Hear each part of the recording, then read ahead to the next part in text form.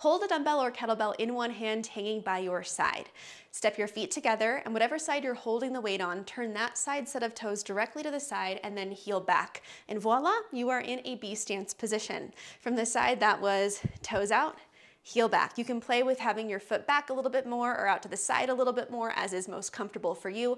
But note that this back foot is here for balance, not to put weight into, and don't walk it so far back that now your back has to arch. Okay, we're gonna go into 2 movements. First is a squat and then a deadlift. So for the squat, to begin, draw your shoulders down and back. If you're holding a dumbbell, turn your palm to point forward or neutral. That's gonna help the dumbbell to clear your leg versus here, it's hitting my knee, right?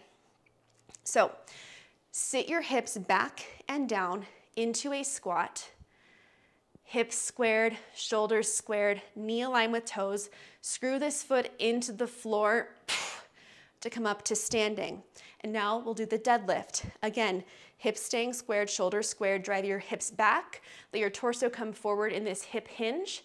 Back remains flat, screw this foot into the floor to stand.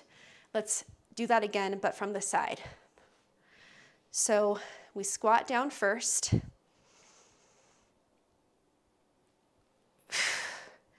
And now deadlift.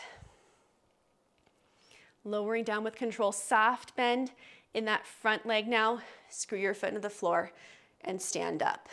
Squat, knees bend a lot. Deadlift, front knee stays soft, but nowhere near as much of a bend.